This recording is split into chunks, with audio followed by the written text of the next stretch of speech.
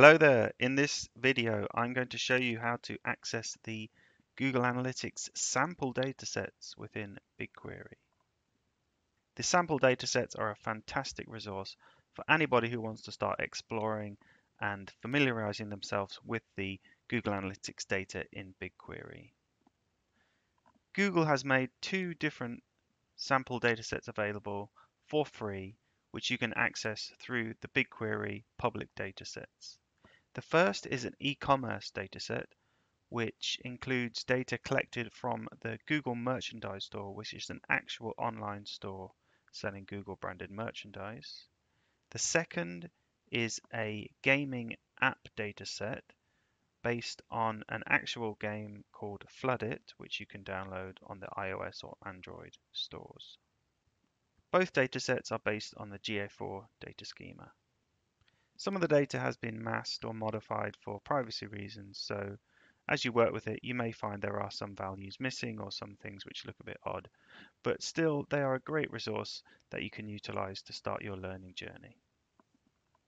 So the first thing you'll need, if you haven't already got one, is a Google Cloud Platform account. You can sign up for a new account at cloud.google.com, claim yourself $300 in free credits and a 90-day free trial. Okay, so I'm now on the GCP homepage. First thing I need to do is head over to BigQuery. So I'll open up the menu here, select BigQuery, and then SQL Workspace. Once the workspace is loaded, in order to access the sample datasets, just click Add up here at the top, and then select Star a Project by Name.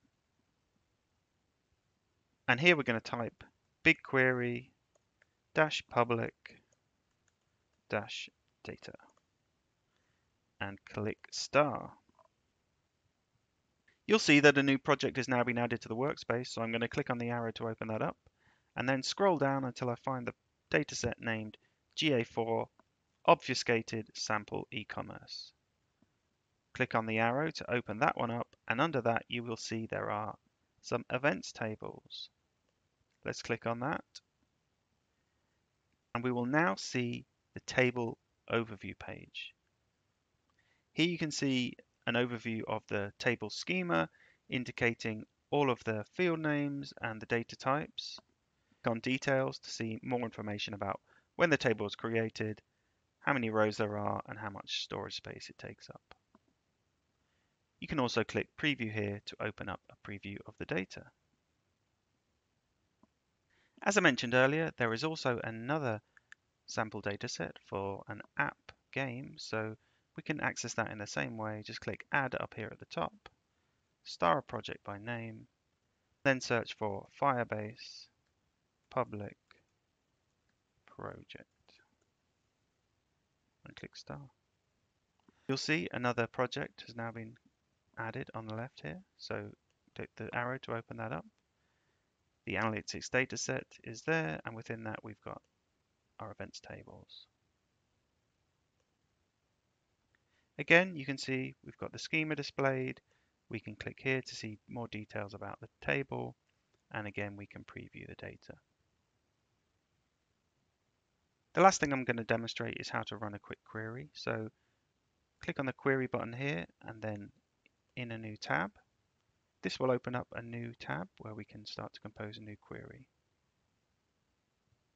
You'll see it's already pre-populated the name of the project, dataset and table. So we can very simply just specify some column names that we might want to query here, and then click Run to generate that data.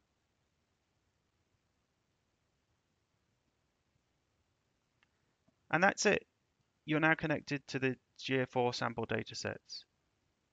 So start having a play around with and explore the data. And if you want to learn more, then head over to the website bq4ga.com to learn more.